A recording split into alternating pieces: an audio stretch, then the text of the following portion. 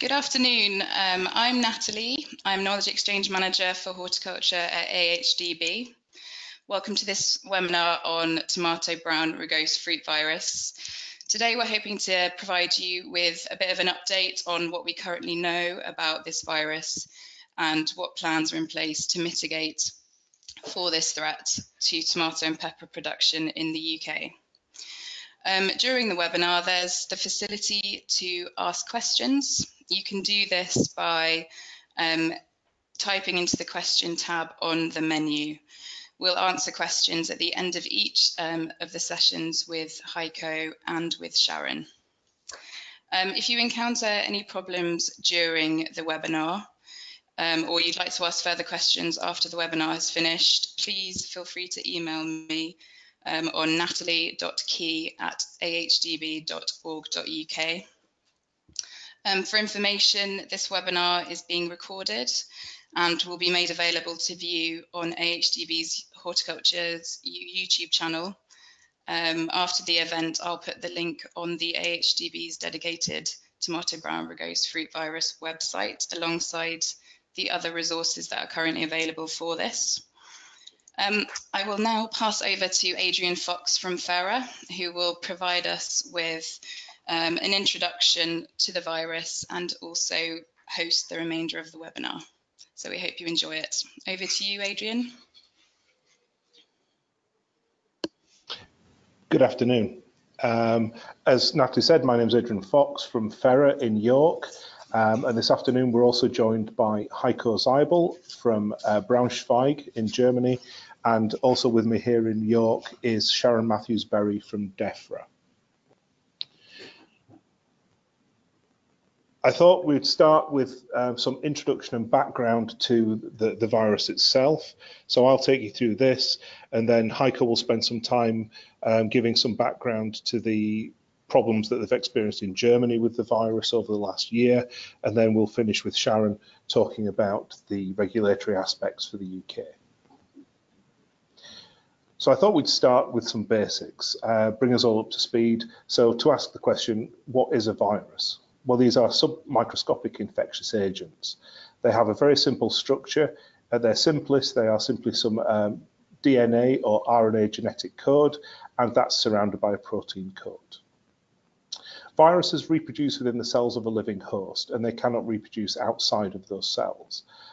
So they use the cell's own replication mechanisms to reproduce, and from that point forward, they generally go systemic within a host. There are around 5,000 recognized viruses, and there are many thousands being reported every year. And there are different viruses recorded in all species. So that's animal, fungal, and plant. They generally do not cross kingdoms, so you don't get animal viruses that infect plants, and you don't get plant viruses that infect humans. And very few viruses cause major problems. However, when they do, they can cause major economic damage, as we see quite often with plant viruses. So tomato brown rugose fruit virus is a tabamovirus, and again, just to give you some background to tabamoviruses, these were among the first plant viruses to be characterized. We know that they're seed transmitted at high levels in untreated seed, and once they're in a crop, mechanical transmission would be the main route. So that's either contact between plants or through plant handling activity, cutting, and so on. Tabamoviruses are highly stable, and they can persist for long periods of time outside of their host. And just to give you an idea of how stable some of the tabamoviruses are, they are viable in dried leaf material for over 10 years. Some work done in the 1960s looked at the sputum of chronic smokers, and that was shown to be contaminated with viable tobacco mosaic virus. And also pepper mild mosaic virus has been suggested as a marker of fecal pollution, or for water treatment efficacy, given that it will pass through the human body and will still be detectable in water courses afterwards. And there are several tabamoviruses linked to commercially damaging outbreaks in plants, such as tobacco and tomato mosaic virus in tomato crops. However, these are largely controlled through use of resistant varieties. If we think about tomato brown rugose fruit virus specifically, the reason that it's causing so much concern is that it can overcome the TMV resistance genes in tomato. It's spread through mechanical and contact, such as plant handling, and also recently bumblebee transmission has been demonstrated. Once it's present within a crop, it spreads rapidly, and I think we'll have Heiko to testify to that as we go through the afternoon. And also seed transmission is implicated, but not yet proven. Once plants are infected, they cannot be cured, and so prophylactic hygiene measures are used to try and minimise the risk of spread and to also limit the impact should an outbreak occur. And tomato brown rugose fruit virus has also been recorded on pepper crops. It's very much an emerging problem and only been known about for around 5 years. So the first outbreak was recorded in Israel in 2014, and the virus is now present in all tomato growing regions of Israel. Later it was reported in Jordan. There have been outbreaks in Mexico and an outbreak in California, and there are also outbreaks in Europe, in Sicily and Germany, as we'll hear about later. And at present we're investigating unconfirmed reports from both Belgium and the Netherlands. Which, as I say, we don't have official reports for these, just anecdotal reports through the trade press. So a quick think about the symptoms, and one of the problems is that the symptoms on fruit can be very similar to Peppino mosaic virus. But the virus is named after the brown wrinkled rugose patches which can develop on affected fruit. Symptoms can vary with variety. And so you get mosaics such as chlorotic or pale patches on younger leaves and side shoots. Leaves can be crumpled and deformed or maybe narrowed, and you get brown necrotic streaks on stems. And as I said, the fruit can develop marbling symptoms which can appear similar to Peppino mosaic. But if you look on the AHDB website, there's a poster of symptoms and further information on the virus. And this, as Natalie said, is where the webinar will be signposted later. So I'll now pass over to Heiko in Germany, who will give us some background to the situation in Germany.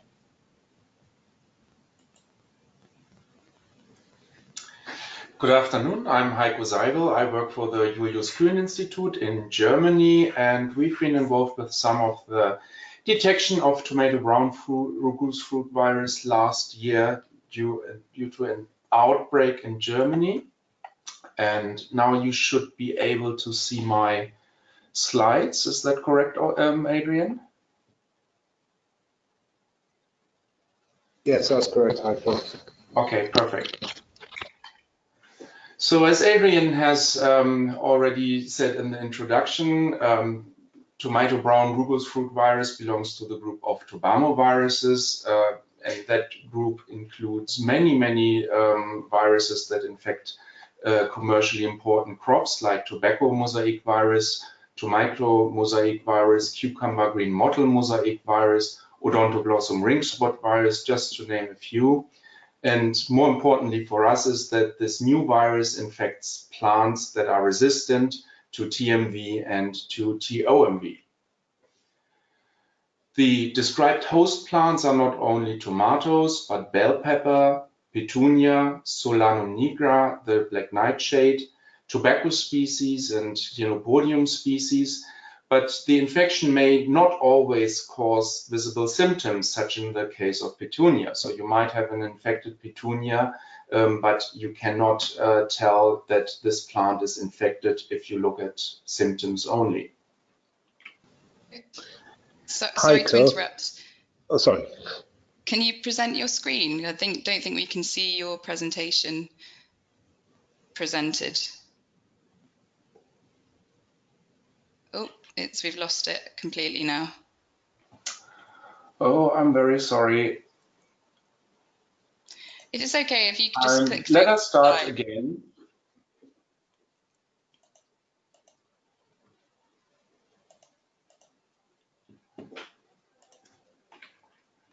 I think if you just go into the slideshow format. So if you go into the bottom corner and hit the... No, I think it's just on the... Oh, there we go. Yep. Okay. So you might not be able to see visible symptoms in some of the host plants that can infect it with the virus.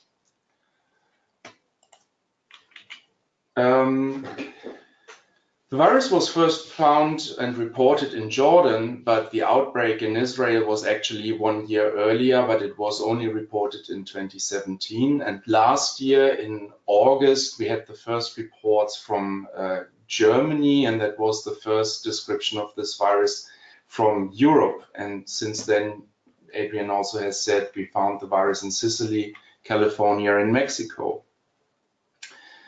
In August last year, tomato growers in North Rhine-Westphalia were affected, and in particular, there were 7 growers that produced on more than 25 acres of greenhouse space tomatoes.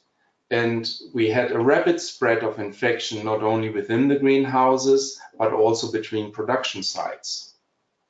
The Julius Kühn-Institut is responsible for the pest risk analysis, and a high phytosanitary risk was identified with this virus, and therefore it was decided to treat tomato brown rugose fruit virus as quarantine pathogen with all the measurements that need to be taken in place. That means all the affected plant material had to be cleared and destroyed, and luckily it was towards the end of the tomato growing season, so the damages were not as bad as they could have been. All greenhouse spaces were disinfected, but that included also transportation boxes, tools, and so on and so on. And a couple of outreach activities were done. The Plant Protection Agency from North Rhine-Westphalia published some newsletters and articles with hands-on advice to the growers. And we are producing a fact sheet, which hopefully will be launched soon. There is a new series where we want to do little fact sheets for different diseases. So hopefully that will be published in the next few days. And we are also thinking of translating that into English if required. The symptoms can be quite unspecific or even asymptomatic on leaves, but sometimes, as already Adrian said, you see a mosaic pattern. You can have smaller leaves, blistering. In some plant varieties, we see wilting and in the end plant death. The symptoms on fruits are more prominent with brownish and yellowish discoloration. But as I said, these symptoms can be variety dependent, and other viruses may cause similar symptoms, such as pepinomosaic virus or Physostegia chlorotic mottle virus. And most of you know that pepinomosaic virus is using a mild strain for cross protection. So many tomato plants within Europe are now infected on purpose with pepinomosaic virus. And at the time, it was quite unclear if those symptoms were caused by this cross protection induction or by a new virus. Just an example of the Physostegia chlorotic mottle virus, if you look at these tomato fruits, the symptoms are very similar to those induced by tomato brown rugose fruit virus. The transmission can occur by seeds and therefore also by young plants, and more importantly by mechanical means, and that involves all the tools, hands and handling, packaging boxes, knives, closed irrigation systems, and so on and so on. And recently it was also described that bumblebees used for pollination of tomato plants can transmit the virus within a greenhouse. And Adrian has the same resource as I. These particles are extremely stable, and even the sputum of smokers can contain viable particles of tobacco mosaic virus, and we therefore believe that this new tobacco virus has very similar properties and is also extremely stable. At the moment, we have 3 ways of diagnostics available: electron microscopy, RT-PCR, and ELISA. And I will talk a little bit in more detail about all these different routes. So electron microscopy can discover these virus particles in infected plant tissue. What I've shown here is a photograph from my colleague, Dr. Richard Pöggeler, and what you can see is the purified tomato brown rugose fruit virus particles. These are not samples taken from a plant. If you have a plant leaf, the detection might be even more difficult because you don't have that many particles available, or you have used not the correct leaf where maybe the particles are not present in high concentrations. However, electron microscopy is non-specific.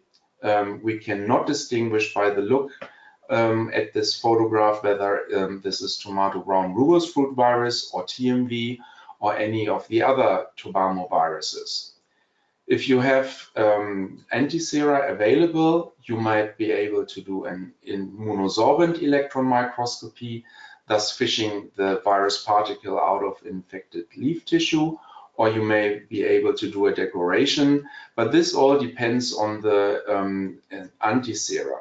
And I will talk about the antisera in a couple of minutes. For diagnostics using RT-PCR at the moment, we recommend using group-specific Tobamo virus primers, followed by sequencing. There are quite a few publications available with generic primers that can detect a whole range of Tobamo viruses, and I've named a few here. But some of these primer pairs produce non-specific bands, even from healthy controls. We also tried the tomato brown rugose fruit virus specific primers from Luria et al., but those primers might not be detecting all the strain of this virus. So this is a comparison of two generic Tobamo virus primers, and you can see here that the primer pair from Lee et al. Is able to detect infected plant tissue from tomatoes and tobaccos that were inoculated by us with the tomato brown fruit rugose virus. The healthy controls look fine. We do not get unspecific amplification, but if we use the primers that were published by both Menzel et al., we do get some unspecific bands in the healthy controls, and of course that's a bit of a nightmare for a diagnostician because this is not a clear negative.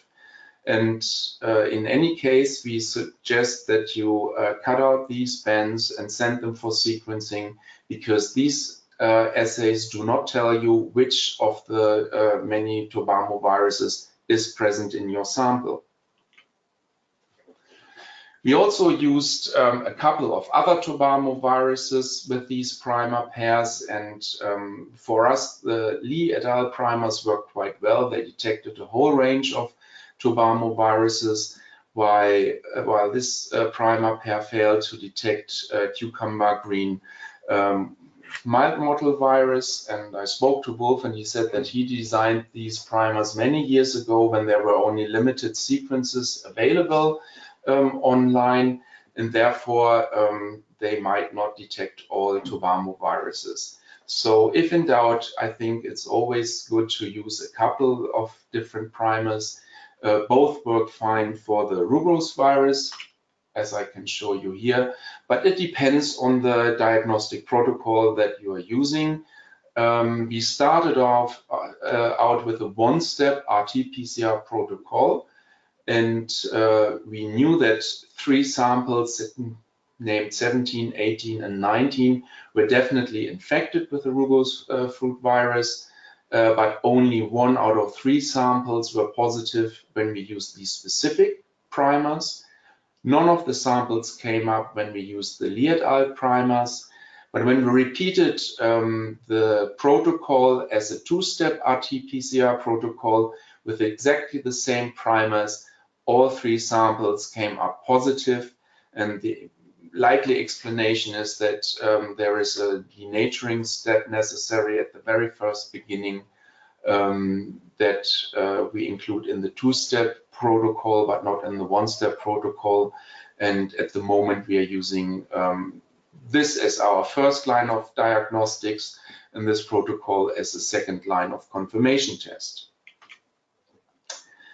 At the moment, there's only a limited availability of anti-Fera from us and the DSMZ, and the Israeli people have also produced their anti-Fera against tomato brown rugose fruit virus, but as far as I know, it's not commercially available. The problem with anti-Fera is that they are often cross-reacting with other ToBAMO viruses, so there is no specific detection of this particular virus possible, but it is suitable for mass screening of young plants, for example, and then if you find something, you need to confirm with other means that it's the rugose fruit virus or any of the other ToBAMO viruses. What can be done as prevention or as treatment? Adrian said treatment is not possible. Once a plant is infected, it stays infected and you can only destroy it. At the moment, no resistant tomato varieties are known, and we can only recommend that you use a very, very strict hygiene program in your facilities. Closely observe young plants, new young plants, or any other plant material. If you see any suspicious symptoms, contact your plant health advisor and test your plants if you suspect a virus outbreak. If the tomato brown rugose fruit virus infection is confirmed, all plant material needs to be destroyed and not composted. The ToBAMO viruses are not inactivated by composting. And all tools, tables, trays, greenhouse facilities need to be disinfected. In Germany, we have only one product that is licensed as a viricide that is licensed against the for the treatment against TMV. And at the moment, there are no data available if this disinfectant is equally sufficient to get rid of any tomato brown rugose fruit virus particles in your greenhouse. But it seems to work because the eradication program was quite successful. Do not reuse rock wool or other substrates used in tomato production.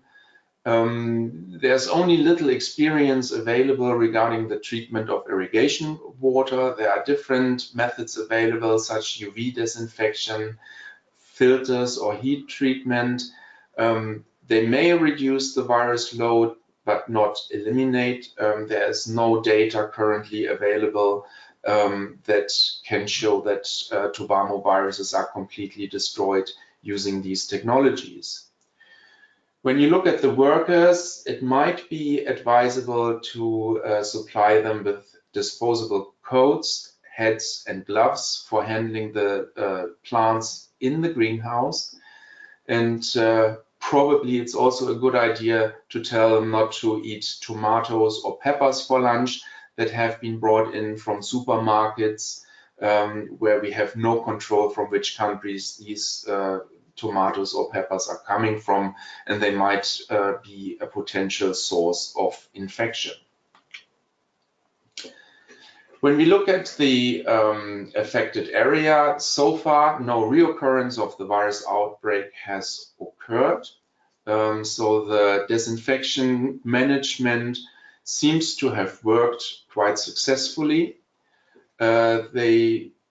People are monitoring their plants and they are using randomized testing to detect a potential 1% infection in their crop. And they're using ELISA with the DSMZ antibodies and pool 25 samples. You can imagine if you have thousands or tens of thousands of plants, you need to cut it back to a sizable or manageable size for sampling.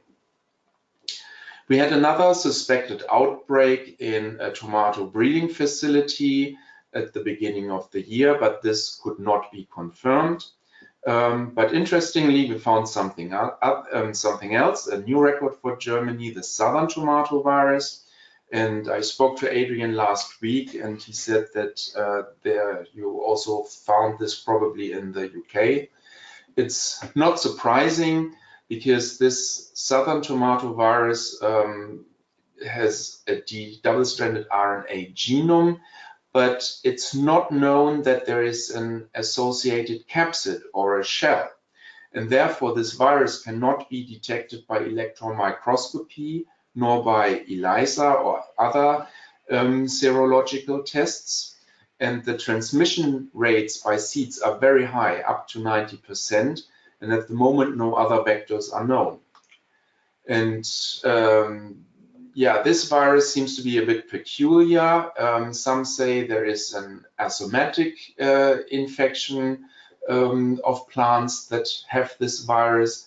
Others say that fruits can be smaller when compared to healthy plants. We have not, because this detection is so recent that we could not have done any experiments with this virus, but it has been recorded worldwide, including Canary Islands, Spain, France, Italy. Those are the European countries, but there are also reports from the United States and so on and so on. JKI again did a press PRA and decided it's not a quarantine organism. No eradication has to be made because the effect on plants, if at all, seems to be very minor. And then I come to my end. I just want to acknowledge my staff who have worked tremendously in the last few weeks on the diagnostics side of this virus. And yeah, thank you for your attention. Thank you, Heiko. We've got lots of questions for you, if that's any, if you're happy to answer them. Yep, so, that's fine. One question, will the German fact sheet be made available for UK growers? We are discussing to also translate into English, and it's an old publishing series from JKI that we are currently reviving, and therefore we had a lot issues with the layout and so on, but we are in the final proof stage. So hopefully the German version will be available next week or the week after, and then we can work on the translation. It will be open public access on our website. Fantastic. A diagnostic question, or a couple of diagnostic questions. Yeah. So why did you use electron microscopy if you cannot use it to specifically identify the virus? I think that's, was it because it was an unknown? For the samples that we get in at the time, it was an unknown virus, and tomatoes can be infected by 40 or 50 different viruses, and therefore we do not have the capacity to do 40 to 50 specific tests. But if we use electron microscopy as a first line of diagnostics, and we see whether there are rod-shaped particles, flexuous particles, or icosahedral particles, that narrows down the second line of testing, where we then can start with specific tests and use, for example, RT-PCR protocols. But it's a case-to-case decision that we make. If we get the question, is brown fruit rugose virus in these plants or not, of course we start straight away with the RT-PCR protocol. Okay, so would the diagnostics allow you to rapidly detect the disease in transplants before they were dispatched to growers? Should be. We haven't tested any young plants or seedlings yet, but I do think that the diagnostic protocols are sensitive enough even to detect the virus in low titer.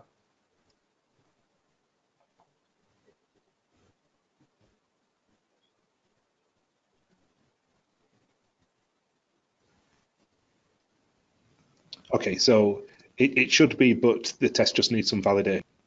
How long does it take to get PCR identification? It if you use the generic primers, I think you can have the result within a day, but then you still do not know what type of tobamovirus is in your plant. And depending on we use a commercial sequencing provider, it takes another day or two to receive the sequences that need to be analyzed.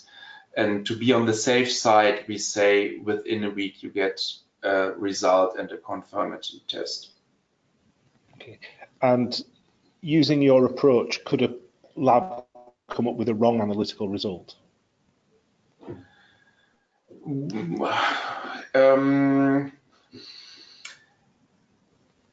This virus is very difficult because of the risk of cross-contamination, and especially with the tobamoviruses, you always have a risk of cross-contamination. So if you have, for example, a smoker collecting the leaf samples with bare hands, you might have TMV on the plant sample that was not present in the plant, but you will of course detect that with RT-PCR.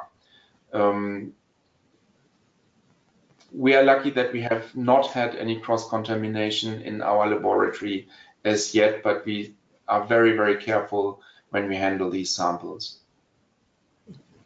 Okay, and also the sequencing should help give confidence.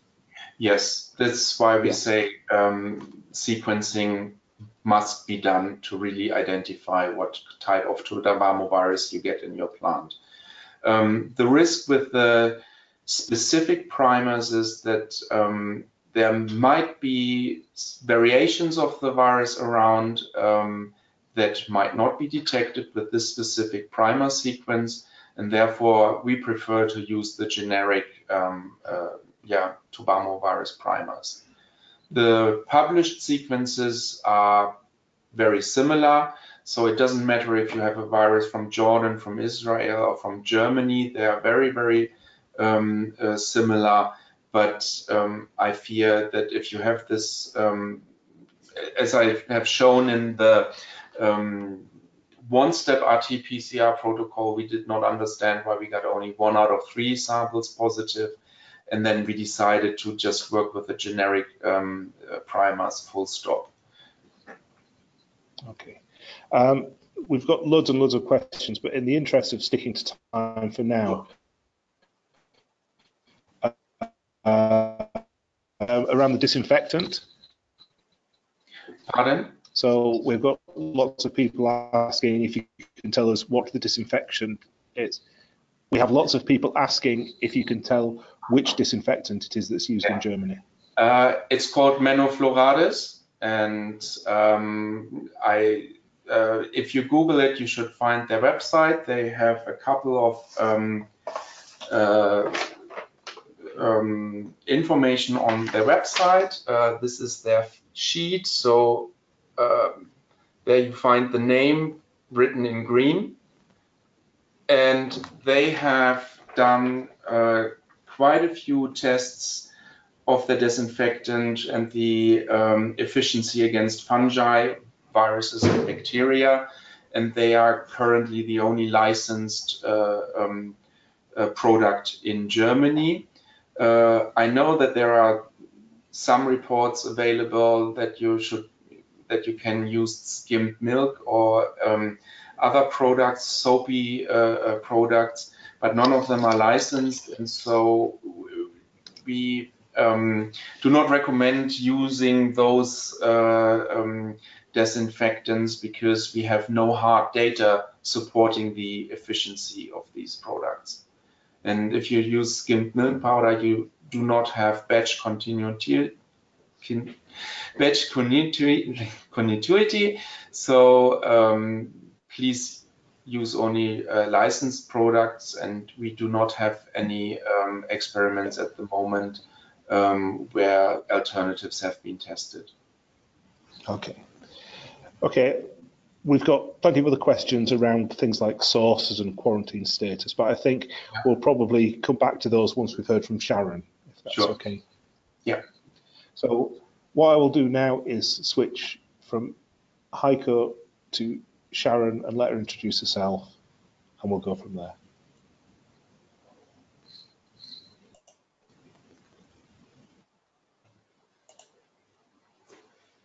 Right, good afternoon. I'm Sharon Matthews-Berry from Defra. Does that look okay? Is my screen? Can't see my presentation. Okay. Oh.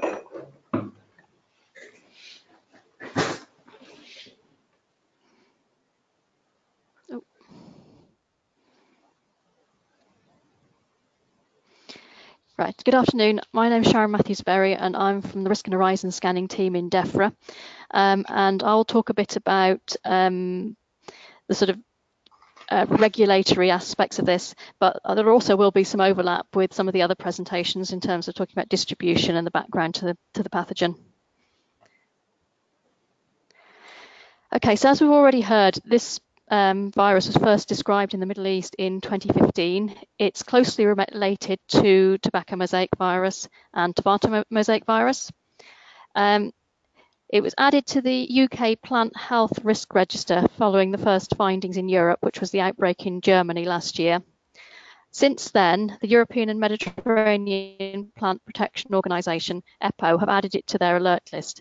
And for a sort of future, EPO are also planning to produce a pest risk assessment, and this will be developed later in 2019. And this will be a risk assessment for the whole EPO region for this virus. And I've just added at the bottom there a couple of links. This is the link to the UK Plant Health Risk Register entry and also to the EPO Global Database, where you can get some more information on the virus. So in terms of distribution, tomato brown rugose fruit virus has a very scattered global distribution, and this means it may be present in other countries, but it has gone undetected. There also is the issue of the limited specificity of the ELISA test, and positive results may have been reported as tobacco mosaic virus. It was first described in 2015 in glasshouses in Jordan. It's since then been identified in Israel, where it's probably been present since 2014. It was found in Mexico in 2018. As you've heard about, the 6-7 outbreaks in Germany last year, and more recently, there's been outbreaks in Sicily and Italy.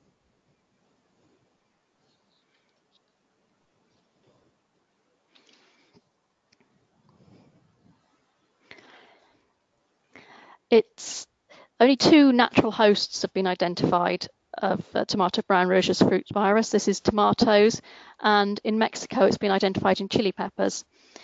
There's been experimental inoculation carried out, which shows that symptoms are developed on varieties which have the resistance to tomato and tobacco mosaic virus, and also symptoms are developed on peppers which carry the resistance genes for tobamoviruses. There are other experimental hosts which have been reported, Chenopodiums, Nicotinia, Petunia, and black nightshade. Just on this next slide, I was just going to talk a bit about the impacts that's been seen in different outbreaks. So firstly, the outbreaks in Israel in 2014. These were found in 6 mesh net houses, a total area of approximately 30 acres.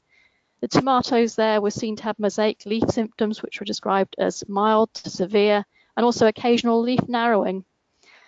Fruit symptoms were seen on 10 to 15% of the total harvested fruit. And the affected fruit were yellow and described as being yellow and spotted.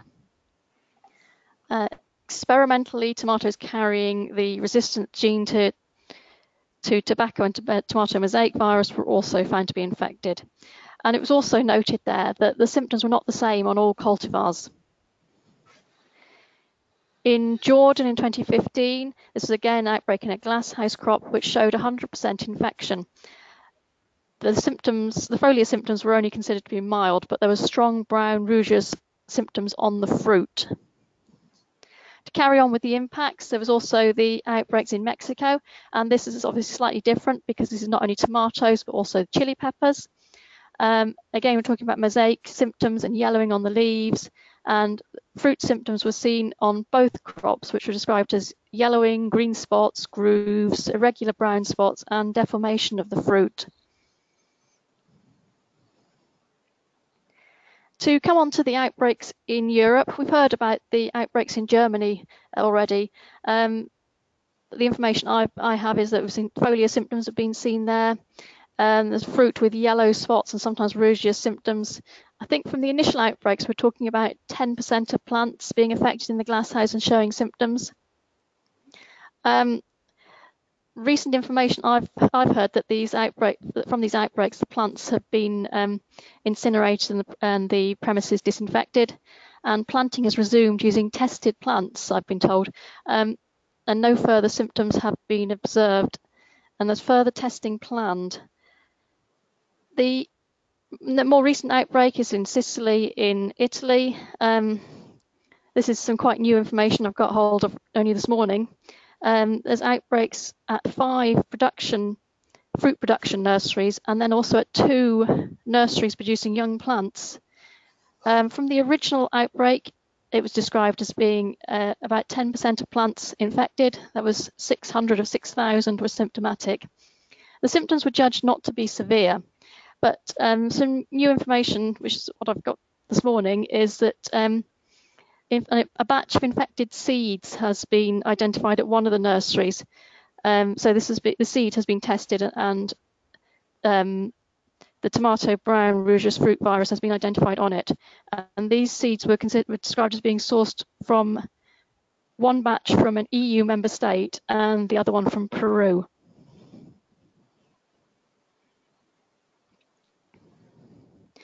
And as I mentioned before, the tomato brown rugoose fruit virus has been added to the UK Plant Health Risk Register. And in the next couple of slides, I'll go through the criteria which were considered in making that assessment.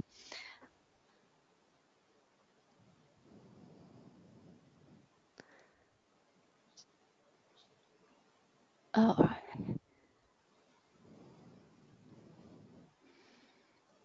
Okay, sorry, I've just turned off the red. Adrian's just asked me to turn off the webcam because I've got a very slow connection. So I'll just go with the slides now. So when the risk register entry is assessed, there's different criteria that are looked at. The first one is the risk of entry. And so in this case, it was considered that the risk of entry would be due to either infected plants for planting or infected seeds. Now, as we've heard before, seed transmission has not been demonstrated, but it's quite strongly implied that it can be seed transmissible. It's known that other Tobamo mosaic viruses are seed-borne, including the closely related tobacco and tomato mosaic virus, and there's anecdotal suggestions that seed was the pathway of introduction into Mexico. There's also the new information that infected seed has been identified in Italy. We then look at the possibility for establishment in the UK. We don't see any reason why this wouldn't establish in the UK. The hosts are grown here, and as it's a protected crop, there is no issue of climate, so there's nothing that's likely to limit the possibility of establishment in the UK.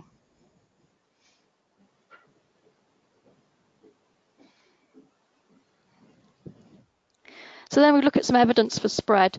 There's data on spread available from Israel. It was first detected in the country in October 2014. By February 2015, there are records scattered throughout the centre of Israel. By November 2016, positive dissections are found in the extreme north. Now, the spread was considered to be human-aided, either by agronomists moving between sites and or by the trade in infected seeds or young plants. In terms of vectoring it, Tobamo mosaic viruses are usually considered not to need vectors, but there is some evidence that bumblebees can infect plants with tomato brown rugoose fruit virus, although it's unclear whether this is due to infected pollen or mechanical transmission. And the other criteria that we'd look at in terms of the risk register entry is the impact. And based on the current information concerning fruits, current information we have, there are the possibility of fruit symptoms that could render the infected fruit unmarketable.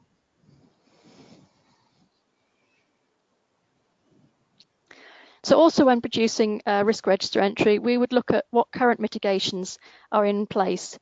And this is what's in the currently in the legislation.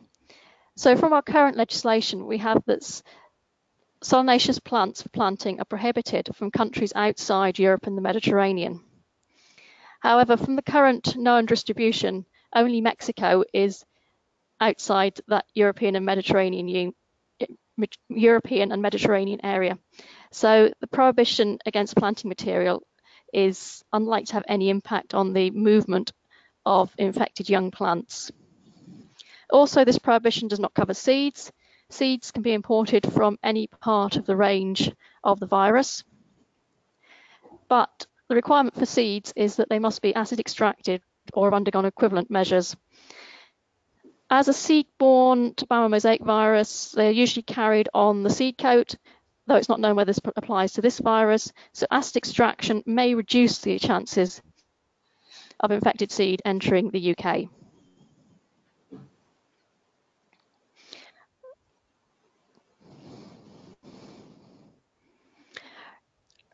When a risk register entry is assessed, it also looks at uncertainties associated with assessment.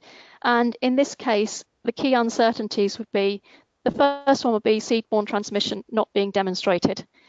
In addition, there are uncertainties concerning the distribution. The full global distribution of the virus is likely to be greater than is currently known.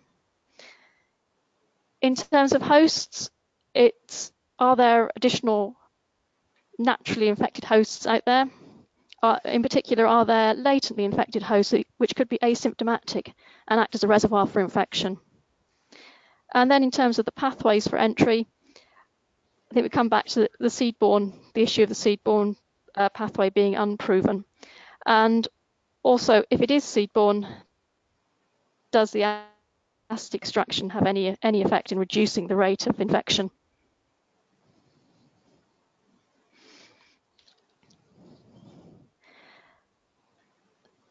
So, possible future action. So this virus was discussed at the EU Plant Health Standing Committee last week, and there was support for developing emergency measures against it. It's considered that those emergency measures would focus on the input on seeds and the import of plants.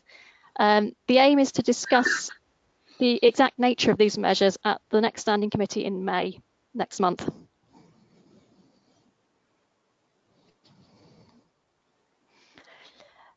So just to come on a bit to some possible options of what action would be taken if we did have an outbreak in the UK, it's considered that we would take statutory action against this virus. Therefore, action would be under plant health notice and supervised by the Plant Health and Seeds Inspectorate.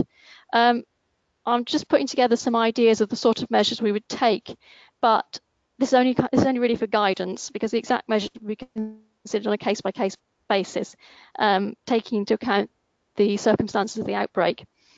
It would be similar action to what we've taken in the past against potato spindle tuber viroid or calumnia latent viroid. So possible action would include the possibility of restriction on movement of fruit, but in terms of movement of fruit, that would only be restrictions of not allowing it to move to another production site for repacking. There would be we wouldn't envisage any restrictions on marketing of the fruit to wholesale or retail. It's just there is a possibility of spread from one production site to another via fruit. It also look at restrictions on movements of staff. So I think it was mentioned that in Germany there was a lot of spread about on sites, and so I think we would look at putting in place some requirements to prevent the movement of staff, for example, from an infected glasshouse into an uninfected one, and also putting in place hygiene protocols concerning wearing protective clothing, in particular gloves, and changing these when you move from visually infected plants to visually uninfected plants. And would also require cleaning and disinfection of tools to prevent movement between infected and uninfected houses and movement within infected glass houses. The main control will be looking at a clean-up at the end of the season. We'd look at removal of plant debris. I think measures that we would definitely say would be fine for disposal of the plants would be burning, deep burial, and composting, so long as it was a past 100 standard composting site. But other methods could be considered in consultation with the PHSI, just to ensure they're appropriate. Other associated material would need to be removed and destroyed. For example, string, if it was biodegradable, it could go with the hulm. Rock wool, we would likely require that recycling for non-horticultural purposes. And then we would talk about the cleaning and disinfection of the glasshouse. And I think in addition to disinfectant, we would recommend cleaning with water and detergent to remove traces of organic matter, because this is something a point I'm often making, regardless of the crop, regardless of the pathogen, that disinfectants are often inactivated by the presence of organic matter. So it's very important to clean surfaces prior to disinfection. Another important requirement would be ensuring that any self-sown tomato seeds were prevented from germinating, to ensure that when you're introducing a new crop into the glasshouse, there's not old infected plants growing up anywhere. And additionally, once a new crop was introduced, there would need to be monitoring for the presence of these self-sown seeds, and additionally for symptoms within that new crop. Right, just really to conclude, this is a developing situation. There's obviously the potential for new EU emergency measures. There's also an EPO-PRA which is going to be developed in the future. And because we're looking at something which we're not completely sure that we've found the whole distribution as well, it could be found in other places within the near future. And from a UK point of view, we are currently recommending that we would take statutory action, but this would be focusing on preventing the spread and cleaning up at the end of the season. So thank you very much for listening. So if there's any questions, I'll hand over to Adrian. Thanks, Sharon. There are a few questions, and I think the first one will come down to some definitions. So, is tomato brown rugose fruit virus a quarantine pathogen in the UK?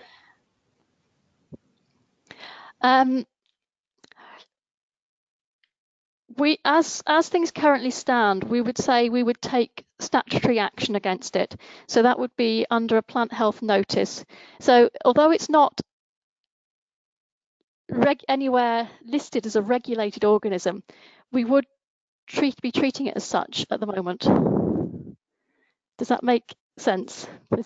Yeah, so I think it's worth pointing out that within the UK plant health regulations, that any disease that's deemed to be injurious to a plant is liable for action to be taken if it's deemed to be of a sufficient threat.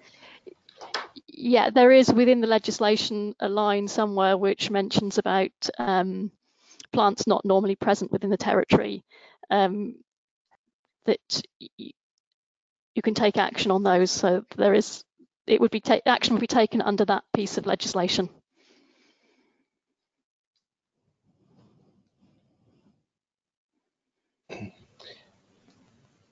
So there's a few questions about what actions would be taken. So one, would plant health seeds inspector order total crop destruction? I think that's highly unlikely, given the way we've dealt with similar viruses and viroids in the past. There's always the case that it's a case-by-case basis, and we would probably, I think to clean this up, you would be relying on having a crop break at some point, which I know for some growers is not their normal production methods.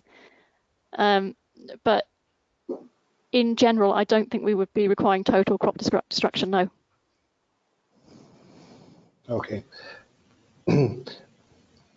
So, given the emergence of anecdotal reports in Holland, at the EU meeting, do you know if it was mentioned about a need for EU member states to inform other member states when an outbreak is present?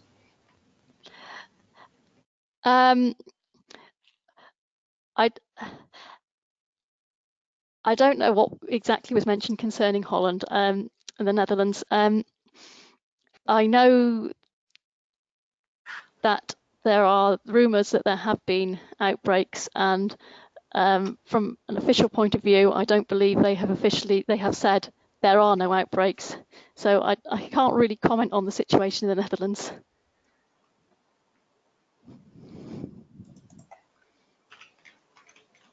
I think that's fair enough that we can only go with the official reports.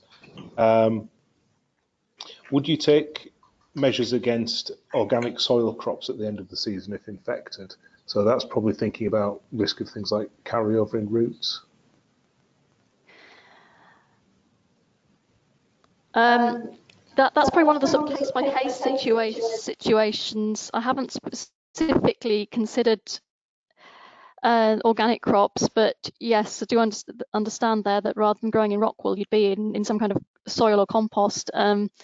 I think we'd have to consider what the risks would be associated with, for example, the roots being left behind, and probably be taking advice from Adrian on that one, I expect, amongst others. Nicely passed, yes. So I think, given the time, I think there are a few questions to pass back to Heiko. If you're still with us, Heiko? I'm still with you, yes. Can you still hear me? I can still hear you. So within the German outbreaks, was there a time gap between the reporting from the different German crops? No, I think they, within North Rhine-Westphalia, the different growers, they worked very closely together, and it was all detected at this very same time, basically. If that answers your question. Yeah, I think that does. And within the German outbreaks and the disinfection advice, are you giving any specific advice on things like knife disinfection for de-leafing and things like that? We can only give the general advice that's been given in the instructions from the commercial disinfectant, where they tested the times you need to successfully inactivate TMV. That's the only we can do, because we haven't done any experiments to test it with this virus, actually. Okay. And I think that's part of the problem, that we're still in quite early days, and a lot of the work still needs to be done specifically on this virus. Yeah. Okay. I think, just checking through the questions, do you know what the perceived source of infections was in Germany? Not out of my head. No, sorry, I can't answer you that. Okay, that's fair enough. And again, I think as a plant pathologist, we always come in after the outbreak, don't we? Yeah, and we also have the system in Germany that we have 16 federal states, and each federal state has their own plant protection organization that is dealing with the growers. And once there is a problem in the federal states, JKI comes into place, assisting in diagnostics, and JKI, a different department from mine, needs to be notified if it's a new notifiable disease. So we are basically the third in line when it comes to new outbreaks and confirmation of that.